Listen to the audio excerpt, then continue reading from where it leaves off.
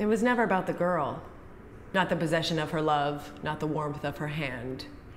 Early August, she introduces me to The Catcher in the Rye du jour. Well, a passive introduction. She is reading, I watch her. I buy the book, read it. The weather, hot. The fields, dry.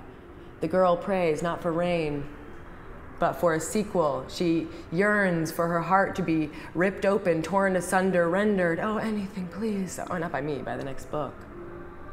A great awakening. I want to be the Salinger du jour, to rip, tear, render hearts, too numerous to count, definitely in the thousands. Great awakening 2. Actually, I want to be the words in the story, devoured. Not everyone can write. We settle for sex. Sex is the available portal to creation. What's it going to be like? At school, everyone with a mouth, talk about it, around it, like caged prepositions, awaiting our verb. What is it going to be like? These are our terms. Make love, have sex, do it.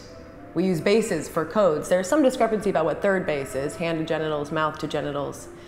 It/sex/making love is too obvious, too rigorous, too fumbling and incomplete. It does not meet my expectations. It is like making robots foxtrot. We act like particles when we should be waves. We are solid where we should be liquid. We are gaseous at the wrong time. We go to the prom because it is a reason to do it on the same night that everyone else is trying or avoiding trying. With luck or by force too soon, a girl becomes a woman. In our youth, we set fires. What else was there to do? It's my turn to be the flame.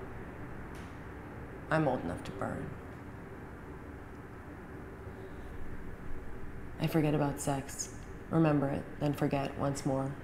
I practice unremembering and ably dismember myself before the glass. My own shards reflect and refract until I am separate from myself and observer.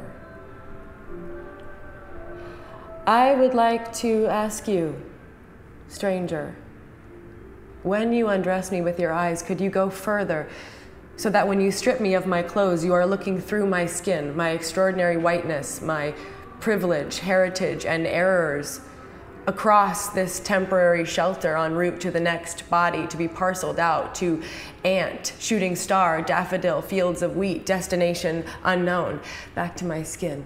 Could you gently peel back the layers? Watch my armor clatter to the ground. Please don't look away. I want your gaze. Steel yourself. Peel again. The next layer of truly bare flesh, the pink meat beneath. Come further in. Past tendons, calcium deposits, wade through blood, sink into the waters of my internal ocean, make a home for yourself within me. Deep, deep within me, through paths of disappointed yearnings, unexpressed longings, a grocery list of things I need, desires to be met. That room, that is the room of masks. Socialite, tramp, bully, believer, seductress, tyrant, radical, thief, humanitarian, beggar, hero, and class clown. Come deeper still, past the border guards, the dogs who sniff, the burning desert sunlight, and enter the chambers of my marrow. Do not pull the door closed behind you. Address the invitations. Your family may take up residence in my bones. I have room for all of you.